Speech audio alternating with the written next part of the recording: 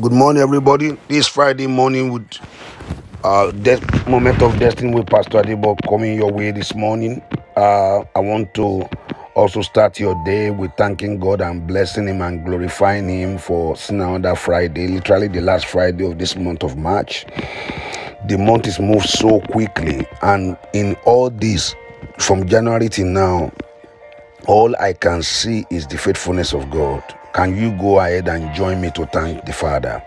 Let's thank Him for a God that answers prayers. Let's appreciate Him. Father, we thank you. We glorify your name. Receive all our praise. If there is no God like you, there is no place where we will be today. Thank you for what you are done in our life, what you are doing, and what you're about to do. Glory be to your name for what you are doing today. In Jesus' name, amen. We're talking about faith. We're operating the school of faith. And today, Friday, is always our day of fasting and prayer. And I want you to know that if you learn the secret of fasting and praying, prayer has a way of strengthening your faith. Jesus said, I prayed for you that your faith may not fail. I have prayed that your faith will not fail. So there's something that prayer does to your faith. Prayer seems to cement your faith, not to be weak. Because prayer is a form of expression of faith. But the place I'm going here today is the fact that faith can help you to refuse the negative circumstance in your life. The Bible says in Hebrews chapter 11:24 that Moses refused by faith. Moses refused to be called the daughter of Pharaoh. And by faith, you can refuse negative report. By faith, you can say, no, I stand against this report, this medical verdict on my life. I refuse, because the Bible says He Himself took my infirmity and bore my sickness upon His body. On the strength of this word, I refuse this pain. I refuse this death sentence. Oh, they told you have one week to live. You say, no, I refuse. I refuse it. I refuse it. I refuse that negative news. Just like an example, what is going on in the world right now, the winning the war, Ukraine and Russia. The reason why the war is not over is because Ukraine refused to give up. They refuse to surrender. In a similar way, by faith, you too refuse to surrender. You refuse to surrender. Yes, the enemy may be bombing you, may be trying to destroy you, but refuse to surrender to him. And to do that is faith. Faith. And as long as you are fighting with faith, you have not yet been conquered. You are fighting the good fight of faith.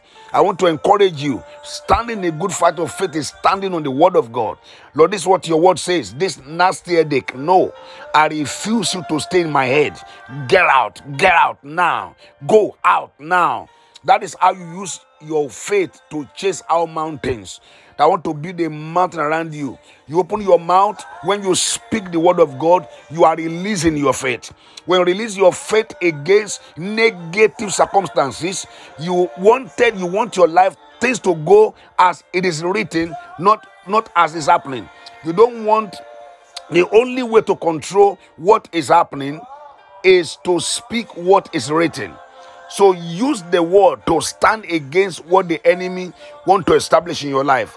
Fight. If you don't fight, the enemy will take over. What you don't confront has a right to remain. That is why you must fight with faith and prayer. In the name of Jesus Christ, I'm going to pray. Father, in the name of Jesus Christ, right now, because today is a day of fasting and prayer. He said, this kind goeth not out. He said, by fasting and prayer, every stubborn situation, everything that look impossible around me right now, I begin to speak into you. You must change course in the name of Jesus. My finance must change. This mountain of debt must go. Lord, help me to live by the rules of the covenant. Help me to abide by the terms of the covenant. In the name of Jesus, help me, Lord. Give me power to lay down, to do my part of your instruction. In the name of Jesus, Satan, you have no right to take me out with this deadly terminal disease. I refuse. You will not take over my life. You are not taking over my children. No, I refuse you, Satan. You are not taking over my marriage. No, this situation is going to change for my testimony. In the name of Jesus, Magazo Brakata. As I fast and pray today, every stubborn challenges, you must give way. By this fasting, I position myself to refuse the enemy's aggression in my life. This pain, go in Jesus' name. It is done.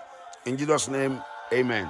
So, if you are not born again, to this prayer after me. Father, I come to you right now. Forgive me my sins. Wash me with your blood today. I receive as my Lord and Savior. Thank you for saving my soul. In Jesus' name, I pray. Amen. So, wherever you are right now, please know that you are born again. We have prayed that prayer. And I also want to say to you, please join us tonight. I will be praying with you on how to reverse negative circumstances. So faith is a multi-level force that can turn things around. Faith is like a roundabout. It's a multi-level, multifunctional force of the Spirit.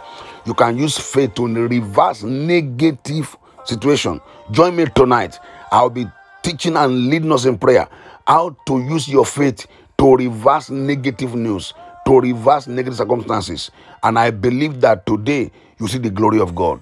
You see the glory of God in your life. In Jesus' name. Please help us share this broadcast. Bless somebody in Jesus' name. God bless you. See you tonight by 7 p.m. on Zoom.